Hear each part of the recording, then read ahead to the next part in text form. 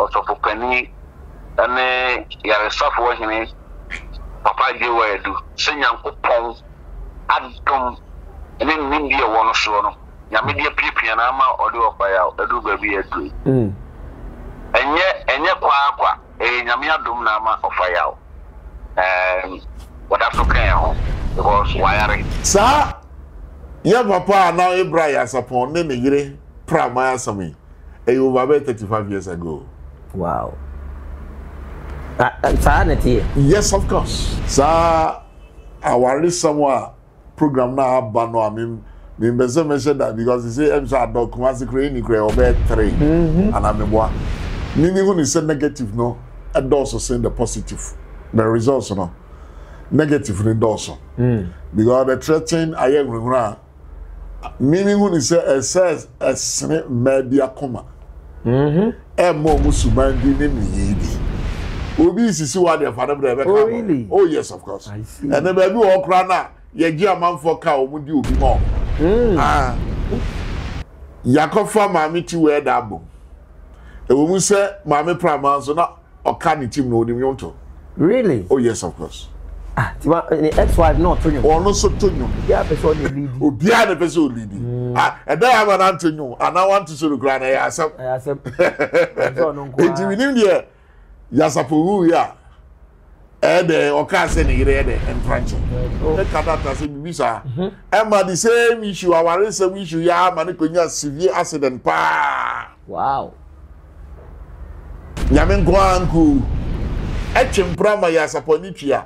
Ama wo kra be mu a enti papa ya Sarpong be ko low say obesa ni ti wa ko so da twe to ebre mo ye din e friend so metra na so ma omba ha ka you bre no mi ti wa David so ma mi ti wa mbra no class na we pray road in the class ana me boa o pipi gu manu what dey share me to hey Nanti sa bema wode wase kwa na wode hye otu na so ono aka che so be wara waje bi wo bo ma me no papa amane yo amanfo we am so for me den de kwaku me no me ka che so we Dave Hammer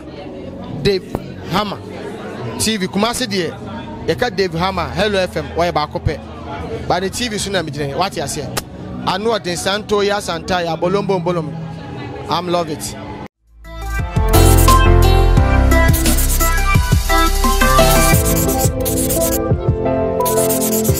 Yeah, we be about bad Dave Hammer TV. So spiritual word you were DNA. We be Bishop Dr. Fori Atna say. I did bro. Live on Dave Hammer TV in the studios of Dave Hammer. Yeah, that do phone you know fresh chichini benchi you know that we na must see. Yeah, fans across the globe. Yeah, that we na must see. Yeah, that dynamic capsules, dynamic ointment. Do papa. Bishop Dr. Fori nyame nam so dina ba na ebe run room yarium spiritually how things work hospital and at the church how things are to be done yare bi wo ultimate call hospital cry doctor Antika say ya hwe wa call unim obi a o enim homo a fa kono yare de bi it happens it dey ebe ni na yeah, the dynamic ointment was in Sansan gu what ya the beer you be out me use dynamic ointment a man who told maybe be a kama a mouth skin so echo kama pa and unti Sabri minute Bishop Dr. Fori Atnasi yeah the interview so na mia minua Don Simon ewa homano so and into Sabri mekwa homano so na mene Don Simon akasa Ansana Yatwa Jumedi. So this is Dave Hammer live on Dave Hammer TV. Don Simon, Jum Tuni Papa, the dawn in gospel music. Aqua Baba Dave Hammer TV. So yeah, me buy me who Don Simon. Nade. I want that Udibim na may get some small workshop of Bini at the Banyami Dum the city. No, we are busy too much. You very bad. I want to tell you busy term. Hey, today. And you come to say, and check what the latest be clear bad. You say, oh, she says she's near man. Eh? Yammy, don't mean to come. I'm in to come. Vento kapa. Na no the legendary Sarpong. And komo bi koso ne sofo edi komo na udi be pie mu na say eh. Na don e de na udi be pie eye Sarpong ne edi ni free nkran ba asem na ti sem sim be me busa o mu na o kire mu yi what happened? It's was Ofre Sarpong and Danfo. He called a friend of Sarpong. Oh, Marcus was Don Simon. Don Simon mo. We called the musician Don Simon. O say o papa ntiapo de ye no ba. Your father Sarpong. Say de no fa pray ba. They need to buy elephant for him.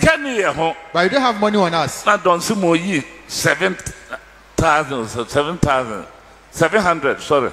Then Don Simon gave out 700 Ghana cedis. This is the money on me. Then my own child. The unpredictable.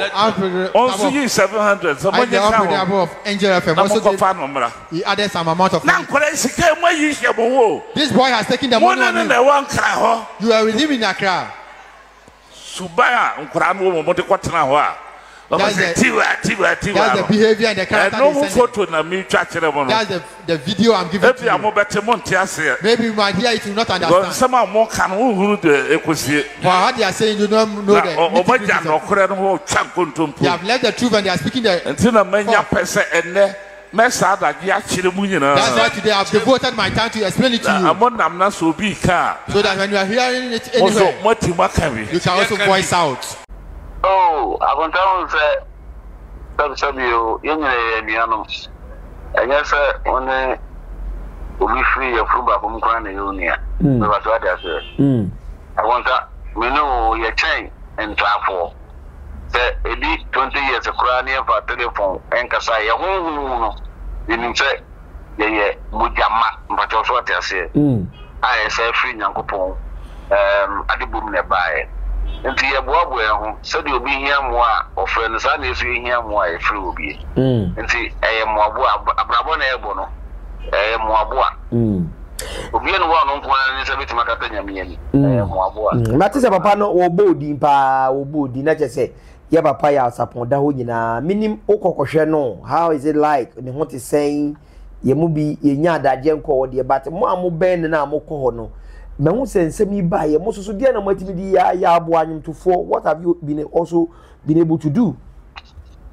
Akonta me da se me ho me wa fire Sarpong ne mani agea ma na meka se as the piece na ye de ma osofopani ane yare safo hene papa je wa edu se Nyankopon adom ene nindi e wono so no nyame de piepia na ma ode wa fire edu ba bi edu enye kwa nyame adom na ma ofire what Africa because wire and sebi abonta said makamfo enim no yini yale hu nkomo yini ubi yale hu nkomo but what you say sure obetimi aya na say obesre twedi ampo so ma na yare say dey emra no so anu kwa ne yes yes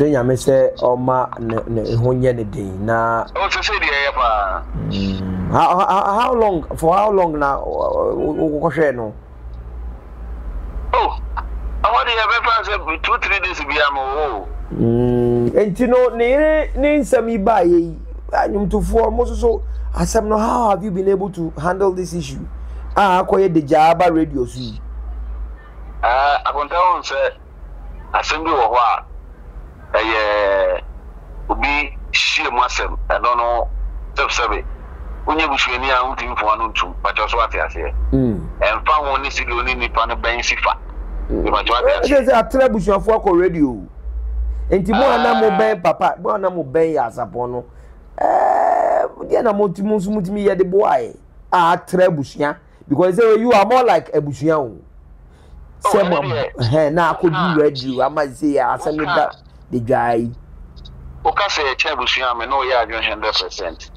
But nyame o hata suri nim de make say no kwe obi biara ni ho te ho pepe bi say tabsabi na nsem wi ye mame antituna mali be ko radio na kam no ko mu discuss no me na mu adwuma okay manti ya na oni mi adwuma we ne radio tini ai ya keka honko because ele tembi ya no concentrate wa ri akoboka kopim se na de chin but what they say ti afekura na ye kura no mene Ike ene mami tiwa ene topo edu yewa edu ene ofa ya ankasa ene ofa ya bra na ye betima se but what they say na ye din komo se busia but what they say DVD dia yes about say me am frɛ wo e ma wati fo a fo hu di omu a we will do that but make us for now no the emphasis dem nyankopɔ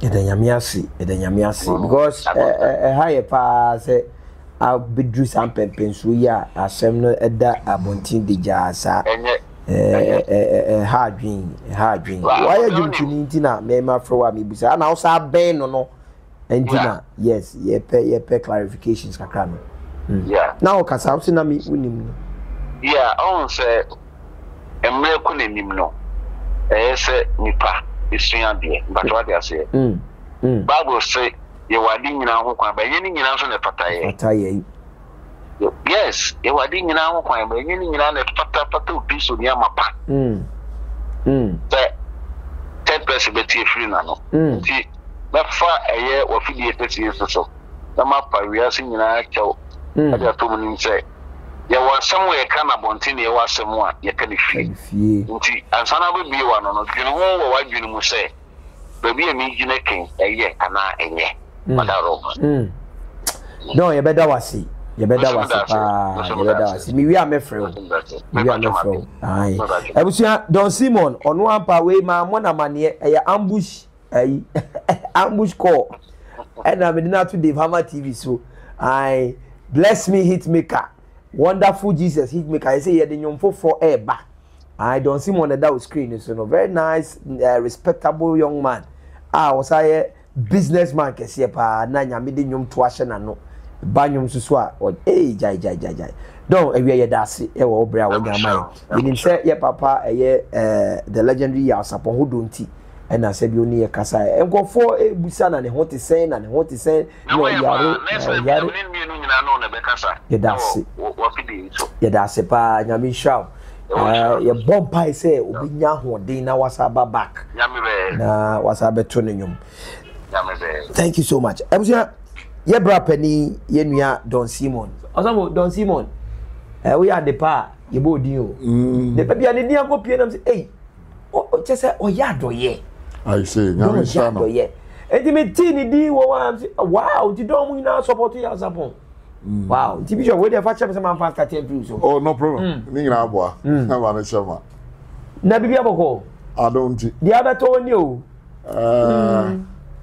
asono I areho adisua kakra wo but asa manare ho ne doso sense nipa no o ayare jibia sure na ho dodo no nyedwe na se eyere eka se ebusha form penasam obi jini kuna freni sam eno nti wanya ba bibia amfa nko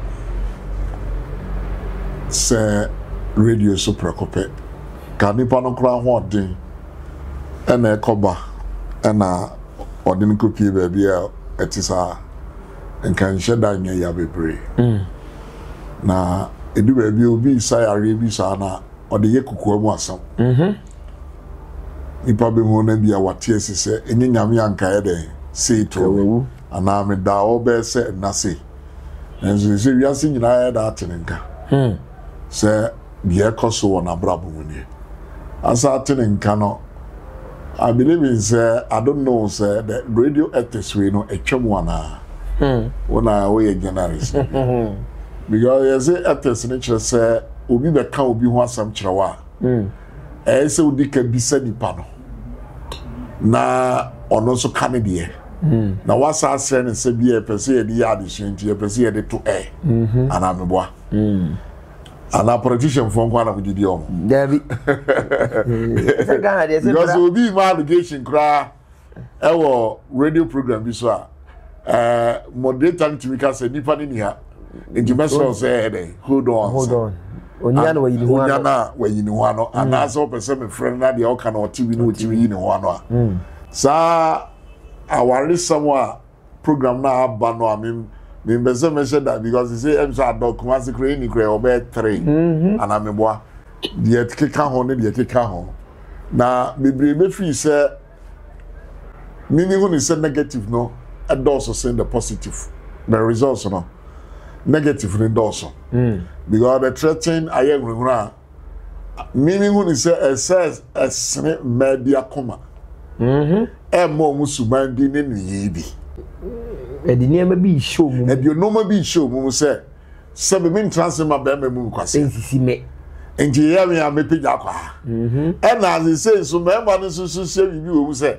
sa na che dia de wawaren se na mehwe me yiri yi se me ye bibi bia me ma na e de hu de onwo aware mu so se we kra be ha me ho e de aware aye den enti omo ho so sa program no omo hwe ni yie pa na de ye nimu de ubisa ye ni se obi aware sam one ne ya adamfo te se nua kra na aware sam aware abusuam ye nu na e de trans ye de je ye bitu aware na se ya bisa de aware ni sini na so eja krati wi ande mani nia we ti wi se BBC abusuafo na de ka edu ba bi a asore ba mu kra de na nso so nka asore de no ekodum pempenso a nkomum ye du nyina akwa asore ho na bia na abusuafo o mum ye mfa nkoto sofo ni mu de nhwe na nka ye de asore penfo nso ne asofo nso aka ba bi ba ni nyina nyina so no ye hwe na enye yi a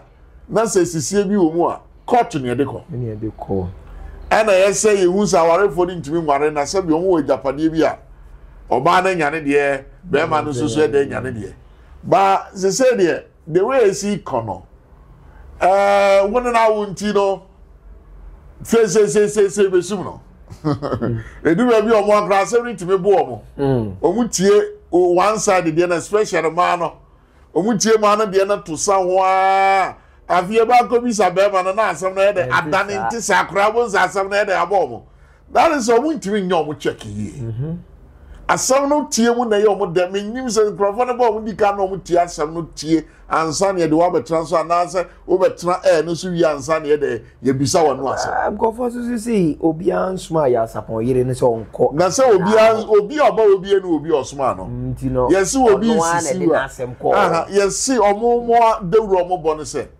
obi sisi wa de fa na bre be ka oh yes of course and then baby o kra na ye gi amanfo ka omo di obi ma omo oh I see radio station we were yes obi do ka na say de so ntua de fa na bra I see yes of course and you know ade a koso but then oh sir utie headline here or say I divorced my wife over 20 years ago.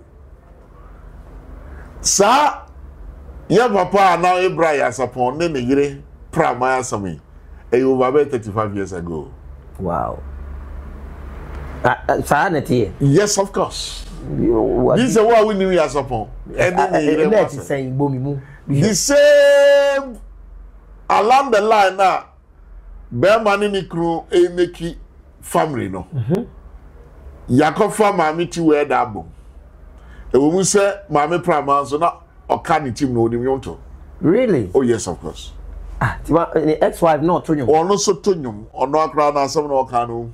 Oh, I see. But abawo mu ne se de be ma si pe e de nedjuma fa de bi amegere de tranchan. Because on say asoro kra nyonto fo no. Uri se competitors wumpa. Me na me ladies ada ni amamanto.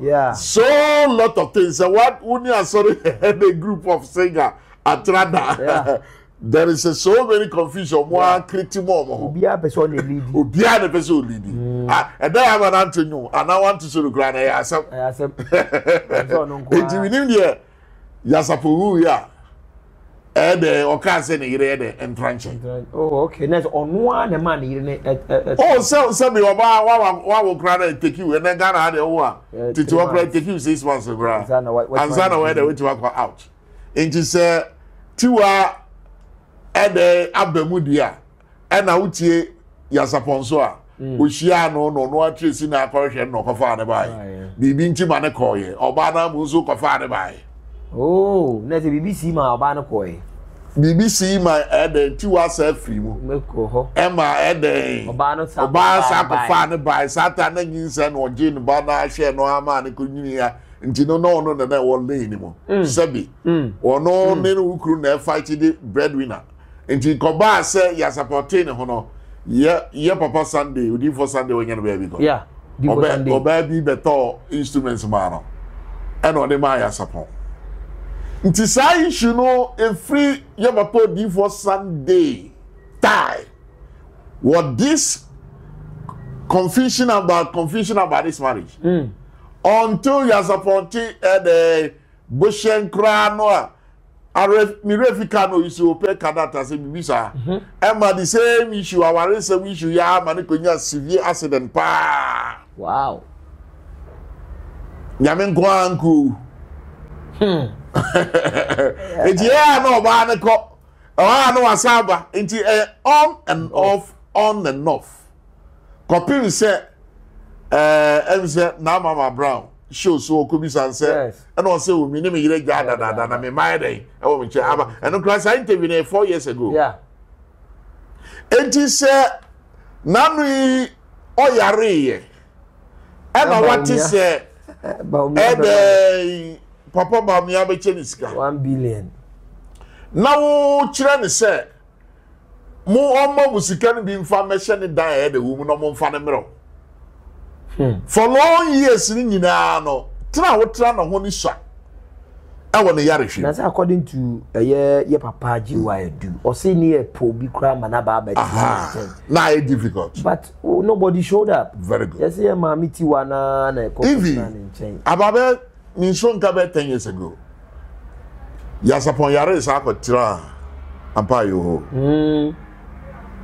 bishop the GY do satana na ile we oh never say me but akwa will be our some na edu ba bia the way a tiwa na ya Sarpong si nante no omumi ye nunkuwa ni Nyankopon kwa nanim me kure da omuntam because ye bi so omumi ye nyina omo se ye dey hwini but the me tio the me me pesa me call be brisa because sabi e you be fear dey asem yen kan se de aba no na the me enyi ma me ni se na no obo tiwa kwa du se woni ya Sarpong team ni bi nkora no awo wow enti se eye ne kresa etwempra ma ya Sarpong ni twia ama wo kura ba mu a enti papa ya Sarpong be ko low se obesa ni tiwa akoso da twempra ana nanka papa ya ona ne hu Mami no wasem na anu ya wote ere. It could be said. Eti radio ni suru. Eti to wasem no twa ntro so ato no so a. Why dey twa ntro ato no so? Yi pe na man no. Fine, so o twa ntro ato no so. Wo na wo se ne mpra no no. Ana me boa. Edu ba bi kwati wa se ya Sarpong den ware no. Wo na wo ko. Wo akra wo se there is a 2 boys or 2 men. Any yours the tiwa friend wo ban na mu. And you know, Papa ya Sarpong no idea no kagu na nimu ase. Nti na sa. Okay, go ya na tiwa nimu ase. Na wo kagu na nimu ase say okay, ntokwa na bia wo susu sa woni tiwa eko. Open the weak points. Na open the weak points now so wo papa o ye ukunu no. Wo se wo pese o ware ni nti. Na wo pese o giri kunu no, o ne na twempra. Na at the same time so wow say eye 2 boys o ma free ba no mu ko atama na omo no na omo ni tiwa baako ni tiwa twempra okoye baako susu ni tiwa da twempra ana ze se ukuru susu ni twempra enti sampra twe no ehyasie wo bra wo fi se wo ne ntam titi ya na se sa nipa mienu no ede ne ede tiwa twempra wie na nsa na ya Sarpong so beto aso aye dicey but David maamene ne ba no according to the say the papa Bishop JY do ebe chirasim no se sa ne cheme pese oboma tifo e da tini ye se abofra mo papa yare a edu baby ese somebody dey say ateni obi edu no say we say a new latest o na ye do papa no bank right na obi amma mo praying fair 700 na make no another 700 na mo keep from there ni sika bi aba be sibusu bia no mo keep na mo papa nkwa na se mu pene de ni wo hello eti maame no wo se be bia akoko bata bi agyina ho na ne ma de agyina e wo se mo maame no no nkra no so mu nsa mo do mu mfie penso enti ne se edu ba bi na se mo maame kra pre na ware back enye bone se wo be pre wa ware a se bibia crisis wo we de ba but why na de ba e die be ne be si ya ema ya Sarpong penyin be tima ka se papa won na wo man na ebedu pempenso no de wo ya na se wo ya papa no ye ma percentage no wo ka so ma ti 100% ba wo de o ma 0 ya se wo David emu aremo ti die pa na wo ye kire busia na enti ma se busia ni ba kokura tawachi enti one any one somewhere there enti ya Sarpong gira radio station so aka se wone ne ye na yiri ntem watiti dadaada na ne ma na wone nchen na me be se bibisa se anujaye awarigu ana se wode oba ne nsa na so ka se wode oba ne nsa anti eye separation o si o man sheda anye awade bia sa se odaso ya wo yire Debi onye wo yire oni ni jaye wo betima kan tama oni ni jaye oh it's almost getting to come by 20 years come by 20 years and oni pra ma jawade na ma me ni bisa se untu nsa ma abusuafo se oni na jaye aware na ngata men tunsa edru baby no e wa kra na aye se de ntamusia ye no menkoto bible na mento petia soft drink ni petia na memfamra ena metu di mustati zano na yentamo ye fa bibia ko ma be edru baby no na wa ye na dwene basa on power de bi yo afi metia ne se o no so be kumasi ndi ampa me wa no ma ye oban ase ana obi ka chem so meere wa ampa na ojam kola na nyina ho no ma ba ojam kola no won kran ho abakuma se wasesa da no ma ba wasesa ni me nyina afi sabre no na 2012 yar kese no na emo na won yare 2012 yar kese na jojo ye no so was 20 years in na wouldn't intermotete sasa na ma yare ama me ho to me why araba ma ho ato en oja won kan ba ha na oja me ho no ba ne no fa na say ya ware jaye e ba saro na me ko ni papa ho na me ko ka che ni papa say o hundie ne bana ye si no akra e je na ro mo hufia wonu so oje fie oh me kai me grandson o kan me kai me se che no compose se me kai ni se mo kan ni na obi be bi sase adentina o yire no ho heda nya no papa no wo so akoka kire busuafo so nwa no bi o asesa no normal bankran so many years na wo yare ye no adentina wa ma na metena ho na tiwa na ma na betena ho ne menamo me ye no ene ekoya mabrabo ekoso no aye tiwa na oso photo me ndi ni no zo ya me ha be believe so ho ma oyi obi ka se tiwa ajewa free oyiri nsama de na wo beka oh ene nipa no no ni mundi na o kana tiwa asem de gofo bebre nim mo they were the Omuna Beina no said or come Titua and your own water tiwa. Bonsema, yes. And I sepa. Oh man, should I marry? Maybe I don't know what in some of the. I come to the head, you know. Oh, make kind for head news published we have or say I have the voice. So because we do that is why you are in the head what the voice no. Never I say my many claim say Niku obi giniko. Ya bompa say rade ma. Ya papa ya Sarpong ho eden. Antono. Na onwa mekanasam. No nchichi mu yi. Ebize sebi wade na ho. Owari ti wa omiehu. Oja ti wa so omiehu. Papa ji wa du obisa no. E no se say. Oso obisa no say enye ne hwe no. Aha. Enti sebi obi ade bibia bi sia. So okaso wari ti wa ha na bebo no. Obi bi chitu. Dabi. Ela de bia what do you so no. Ene be bi odai so nyame mu a ene na dom na o ye de wo sere. Enti wo twa tro kire.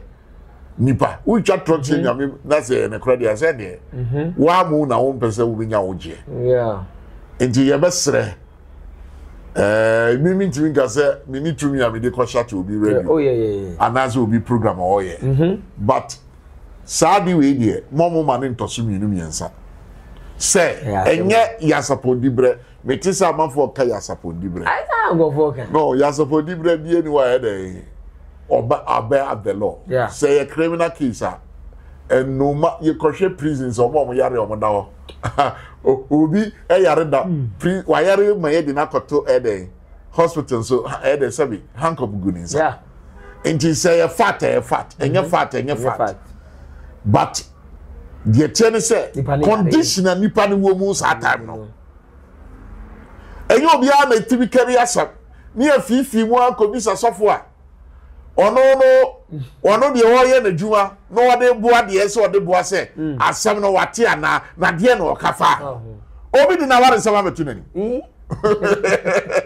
obi wara ayarisa de de abrasa for se de ya Sarpong yare no se de de onu su tiwi ye na de woye na yentie de papa so ka se ya problem gradi free ono ni secretary yesisa phone ni chip no and Krana Baba to Papa no Ede, I saw down Krano or more Bonagin for. If you don't go to Krano with the Ede, you are to Ede Abba.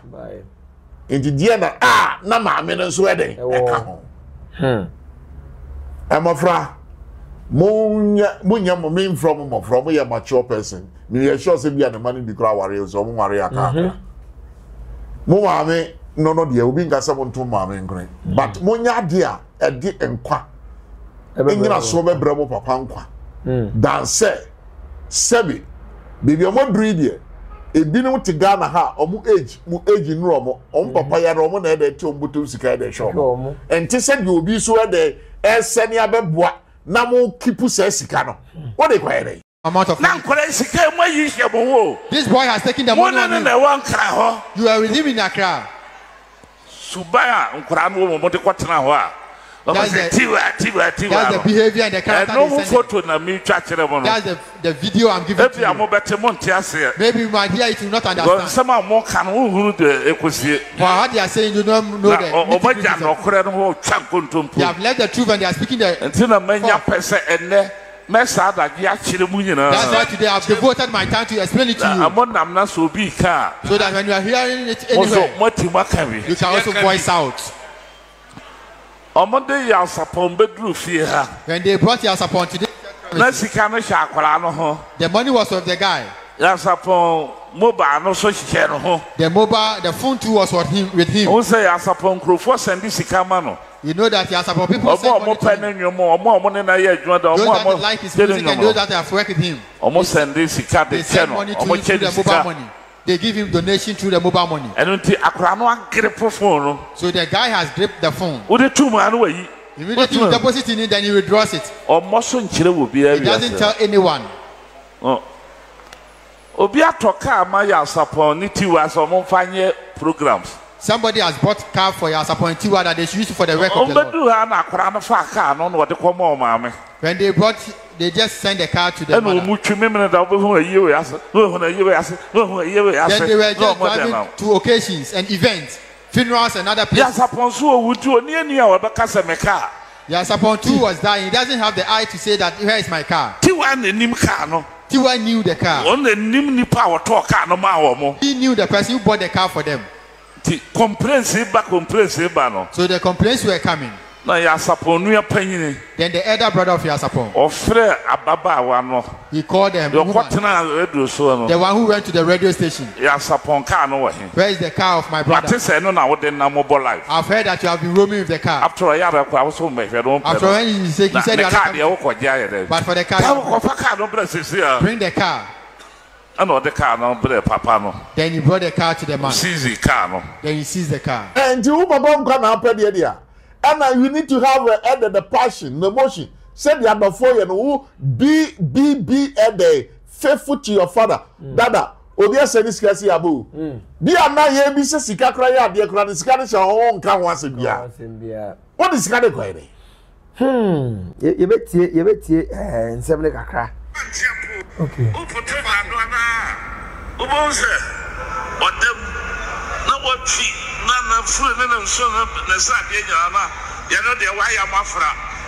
Bishop, Entino, I'm afraid me, yes, I do wait on Papa Diana. Yeah, I'm afraid bit is yeah, so I'm afraid bit is but in and the crow motive for my minicura. And a man a cobonisa. And a dupe pensoir. And Tina Casse so Koware. I am paying for Caso Okowaria Bisamuye. Kawaria Bisa. The one in his soul, in a clan, and the other element in Machino. Ni will be pre life no our real crying out there. No matter how some of probable. But a banasa a pain, and answer frustration, debia, confusion, debia, you see my warrior whom could. And you know, a foot to my chirimano. Chili said, Ubia or no, some you talk with do. What got 2 minutes in even an offer. No, I mistake now, no, I can't. O first one fencing and second one asaba we Johnny down. Now so the contract BBC nipa na mo no you damage your life already. You damage your life already. Engineer na no me say no video bi am say wa djena ma so. Ai me ma he. Young lady also okopu a. Yes. Omo teshe da kopu. Kopu yeah. Ana me boa. Yeah. Me nka me teaching so say Bema so do said day, and my name for Usiano. Yes. I say no, or confirm Ghana fan in Shuna no. They say, or Pegana no, but I was starting possess here, Ubehun who be an ere. Ghana and a da or Namshu, no 2 voices. You ocean lady know me future in anywhere. When you are bros, so I 20 years. Yes, girl. And so, name how many papa Tifino, or when they pull at the function be a walk Accrediano, they attended there and take a friend, take a boyfriend, and they say, oh, no one was if you were no more contact, if you also be a next day. Is he be alive? Is he be alive? Is he? You can't have a for fees a beer. Ye Cassani, why inquiring news in the name of the BBA near their own woman's son. Abrabono. As so proper, we are see so. That's why in Yahoo. Ungo.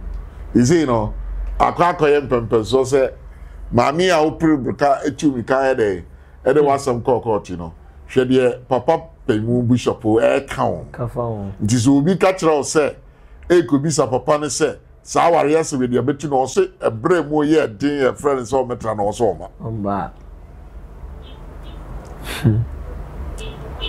How can you bring on you? David. So, Mammy, you and Brandon class and we're pretty road in the castle. And I'm now, why we are in dear cousin, I will pray. Who can now pa and I say your paddy now open. Anode. Sad. Anode. You have more price than maybe two BFE. Okay. Let me hear the final part. We now enter. If you don't take the meat, that of the fat too, you don't enjoy it. Oh, no, Papa. If you are not taking care of it, what the whole was my friend? Money, you take it. A quite bad person, President of Buy, sir. 3 months after the policeman came back. No, they could chat. That was friend Grandma confirmed and also Obabi chat chief for my Sarpong. The day that he confirmed that the phone is with the children, he said that he's coming to the president of Buy. Two could chat phone for fraud the Bray Sarpong. They just got a new SIM. They are pretty Sikano Conquerano view. Now the money is not going back to the secretary or direct. He came to the secretary direct. Where you the then he just withdraw it. So for 3 months that the money was not going there. And no money or mama die. Then they gathered with the mother. And no more fool. Then they came with a full vim. That done your boy lucky or mama twitch you out and a ma. That day they are lucky they twitch you out and a ma. He must have a meet your Ogoro himself. Secretary, I'm a crap. The old man secretary was staying by the roadside. Secretary. When they alighted from the car, they saw that then they went to him. Secretary. Then they started beating him. Hitting him on the ground. Then they took the phone. When people heard it and they were running to that place and they ran away. The son of Sarpong. Those that they were with the mother was part of it. This one they came there. God is not a son. The phone that they took. Sarpong's own was not part of it. That one was on there. They see the when they went, it was not part of it. And the secretary case was what? Then the secretary made a the woman in the channel was what? 10 at Asqua. They don't move quarter. My jail. We are taken to court to be jailed. And no money grant truck on my Sarpong near Payes. Or my appointment, or my pacho, or my yes, I do. Then they send a plea to the Azabu and some word. We there doesn't speak well. I'm not the far. Hey, Obian Papa Gospel Pa. I'm violent. This is sad. Too bad. Abraham Papa won't fan. There is a more common person, Papa Beton. Empire Ben Amosre. This is bad. Idea contribute to Namusho. Pain, confusion. Now, Papa no more. Ono mo kotran granza na obesa yare anamwa mo ma me no ne ne wa asamo somebody onimu ni asamo everybody and you want to pray the neutral ma me tobo ma me you say be involved of the position of the mother pain and the frustration and you know David sad I know dey sad I know dey but ya support shene rather shene na oya I say what day na offer me to the fee na any guy say is happy view because I know dey it is sad ebusia da dynamic herbal capsules dynamic ointment that's Bishop Dr. Furina asem ne na reho e na tete Bishop efutu be na odi wo ma e kanena yenka warisem wo radio so ene nyina yenka warisem wo radio so enya namfo ene ka warisem e depends say ye ka namfo kana anya dia ye refer ma abusia transe na ehu se bibia be magina obagina atekonkomu a yetimi separate omo transe no hu se no aware na fa na mfa na eden abusia transe ye da egu aware no ye fi say japade bi wo mu ase de kaka no court na de corner court ye de che so mo aso te omo ase a mi di we ama oba no oba no ti ase na eden ye de eso tu nsagusu no tu nsagusu but ayishi atra e wo mu say ye wo modern word there but I don't know say if aware insura so kra no ene aware tufo kra no your counselor aban na amom lances omo de ye but no kura ni 100% say waware ofrew na uchre winches na say ye ka de say ebeboa mo na mo se mo mfa obi ani utimi foso we dey etimi de foso aban mo no ye free bi the Joshua ye from say omo ka ware some police for omo handle ware Josu se sisie bi wo mu na be man hwe ne ba ananse oba ti be ma beto ono a na de ne ko Josu ho na omo de ato omo kra aka na so mo anti a omo de ede ekokot anamebo enti no ana okay radio program mo hihye de obi a ne lie but the question of the day is impact ben yenya for the youth generation and money we bring emotions ebi what so emotions is say the ben me bi dia yoba and no sa kwase wu no radio station o hwan yo e wo frititi ye na nanom bi trans kana himfia awariye mu asena ni pamye no asemu ntitiye no nkabomu de empamu da say I court no ene ahifie no ya na che no credit ntiwe no me David yes nyamini ni kreni pa no mi ofori amitiye e dey ro pa da bi betime ro me pa for ma wariye ho bi amene me yire e de nya asam na bushie ni wana wo radio station na wo be green rame se makum ni pa na ansama yede ana makum me ba me de me yira kwaji schedule enti no sometimes no ewurowura won de to bi ni so no nya ubo wa na ya ma police dia be fo bi sir oh me hu bi so police ni be fan de kwa yin ye police station I'm going police be fan de radio station e na ni pa no a criminal, a assault, a something. It's near the police betcha. You can report. And the police betcha don't know. The threat here, the man for Binuno. Whoa, you're from and fight to see. Oh, I also say, who did the other yo? Who know more Mutayachi? Oh, please, I do have your run on where the end. But if I have been also, no, make us say positive when you want to buy me, but some say.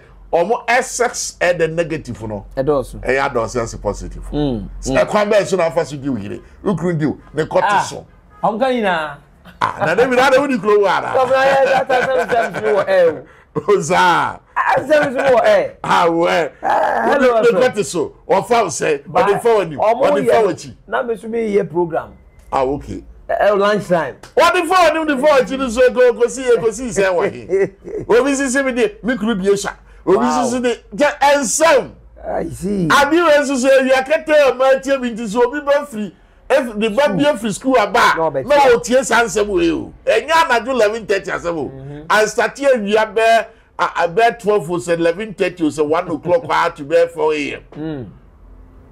It is a medu no kwate so ni nyina no ye kika dia je won sa manfo betia na say ya disua sensationalism oh please I know the all the there ndira am ka say omo nhwe program ni ye ni access ni ya doso ukuru di say e no afa say e no ye say e na da wo ko e no fa me and the crowd dey say mabufu ni say mama young ladies no so won sofu bi so wo pe wo a wo de na ko se kukuo mu afam ho e da wie no they are better to reduce and now pa jana dey o dey akotra radio so mo so asofo no so ubi za nware oba na aka ye nim dey sofo dey o kira wasoro makra se enko ka hwa ansa na e dey wadi na wa mo no ebi kra ka de tan se e no osabi o pipigu manu what dey share me to hey nanti sa ba ma wode wase kwa na wode hye otu na so ono aka kire so oba wara wagedi wo bo ma me no papa amane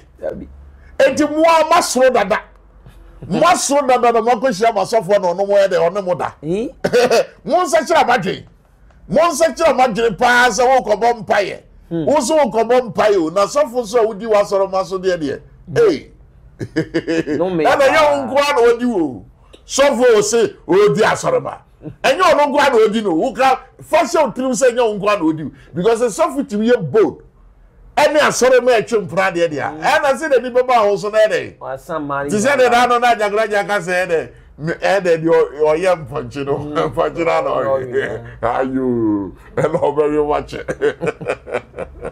enu no gidi you be jare na the reason o ka de asere wada se bi wa bi ada se de but be serious for once some for back ko twene prawa bonte ko twene prawa bonte but sa so ma na wetu ani esi o so ni jai o jai na mususu insha so ma no bododo e na me waro e na me yiri nyese e na me yiri nyese na o mo so di o mo call radio so oh please na o se bi o pe wono o di got to radio for you say something omugo mo ni wa se oh shewe e wo say ugu so for any wa se dey but o si ugu won ni wa so ugu won ni wa se be ma be na be oba we kra yes se be ware na when him the TV so on voice abe to TV so community ni pa uti obi ehun be ma be na be ya carriage ni bodo ba area woti ma me be na be ya tu se wo ukojeja home asofo di utru mo ni e de ne unsu gu wani sad abia your friend Dave Hammer spiritual world jumedi near the brewery and it's sad some of the things that are happening yes we be so chobiti ya rehosem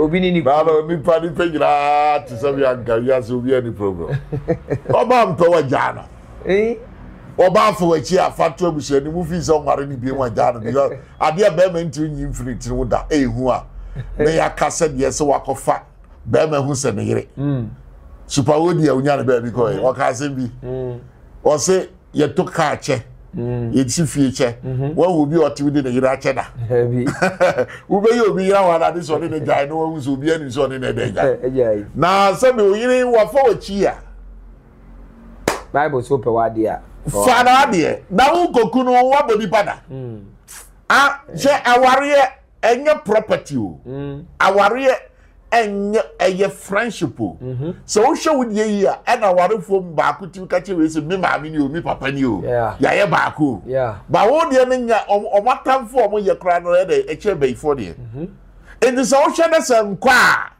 ni ye de na nkwa mo na mo giri mo se de mba ware ba bibi biara ne nkwa fa oba bi na me so ye de me fa oba bi muso machi muso machi o se de fa ba bi na fa ba bi ba wo de mrako she unsem se mutuality mi prano me bono mi kuno e beba back to know the demon behind you and bishop make say and I say but God, no human being can just cut somebody's head like that. And you home the womb, better would you say that go na great one. And over back go there could you know what's our demon not possess you say kunu na kwenya asem na kwenya. They experience you. There is a demon behind everything. There is a spirit and behind everything. In China, obi ntiase say the Sarpong yare no wa so fi no na me pese me bisa amampo su say say ye dey call hospital papa so je say hospital ne wa ne dey na ba ne ho to no first one David hospital eye e wo ba bi e kuduru wo yare bi okay na dey ko baby eye traditional herbal papa no oye herbalist SID for say sofo 3 in 1 oni wa haban e na oni wo mu de it is obi ntiase a okuta na lances of the adwuma okay yare bi wo ho enne wo Ghana ha broni adro ntimi nsada oh kidney diabetes tuberculosis ene yare bi akeka ho no broni adro ntimi de ensada esoso no esoso ano eso so anu na be genete da ye kese boom na woko basa yare bi ho na wo try na say de doctor bi a onim fom a wo ti bi secret bi ka kire so yare wi de mimi wo ba bi a na me koje obi a na wanya accident ma ne fe ni dumpi no mo e kae ne ya okay me wo na ye de fresh accident e de ba ho doctor ni a o hwe ne ka kire se ne na Okay, so the year some we be trap. Ebuaka, openyin bi, etwena ho, dumpi ho, fresh one no. Okechia. Ono kura da ma meti ase se, dumpi ti se banchi. Uhu chichiri yi a. Itimi se si ani ma wonante. Nipa be obi yetimi refer doctor say ni timi refer obi kura fi kwarebu ba ho. The ba wow. Enti sa no ma bi aye pofa ye leaves no. Na obi ye na ho krache sam kire wo no obu nim nipa dodo amesane e de do komo mo he de abujira emrofo ti wo mo e de intimi titi e de erade nam so ma he ba timi titi mo ho ato mo oti de eyi okazi se de ya no ho ye pa enye ono na ma de painting o de na de ba e de na ba ho enti papa ne se wasare yare da lumba prada ye de onya problem ye de eju a ye free titi enti say hospital dey over for a hospital na no ya minimum e de obi on me bompa o US ni sister ketwate ne nana nchen over there yi ni nana na nya be 108 o she much kro mu nyensie no wow o e de wo se bi wu ya say lady no wanya problem bi ya lady na ewu e de na call hospital doctor no come an o de Sado ya boys in one account travel. Yeah, travel. And adesina. Ba na ye hu se bibi so techre. On say obrimpo bi ni titire bi wu a ani e pese won ne kobum. Is that it? Etimisi. Wow. And I had ne bra ne hu ye and o frɛ me. Jono ye say na so no yare ya me face that the on fa na mra me ho. Oba me ho no. Mi hu mu de no ana mi sanzame no na mi say hu bebi a mi zame ni BP na hu say ni BP de da ana mi say how omukra nka ne kre no but e de draw me pepe ma no mi we yase na ne ma me frɛ mi say ana mi ka ke say what is the condition you there e sen ke di nsuo de sim so